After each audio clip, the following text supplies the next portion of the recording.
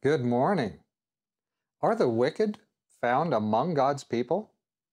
Well, today we're at Jeremiah 5, verses 26 to 29. Let's see what it says. For among my people are found wicked men. They lie in wait as one who sets snares. They set a trap. They catch men. As a cage is full of birds, so their houses are full of deceit. Therefore they have become great and grown rich. They have grown fat. They are sleek. Yes, they surpass the deeds of the wicked.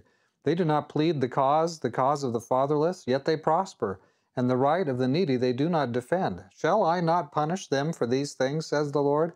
Shall I not avenge myself on such a nation as this? Some people are surprised to think that among God's people we might find some wicked people in the batch.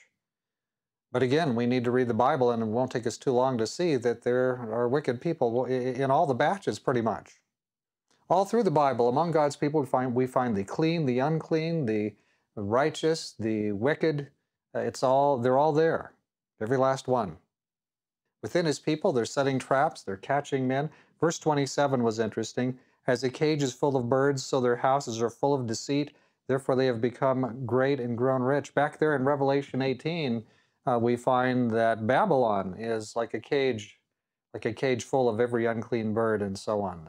The demons have inhabited a large segment of the churches. That's another study. But it's interesting here to see the wicked all the way through. There's some mixed in the troops. You know, God's eye is on His people. Among the people, there are the righteous and the unrighteous. And they're always there mixed together. But you know, His eye is on the sparrow. His eye is on the people who serve Him. Even when there's a prevailing wickedness all around, He knows the hearts of those who serve Him. There are times when God's people are spiritually prosperous, and other times when it seems like wickedness and worldliness prevail.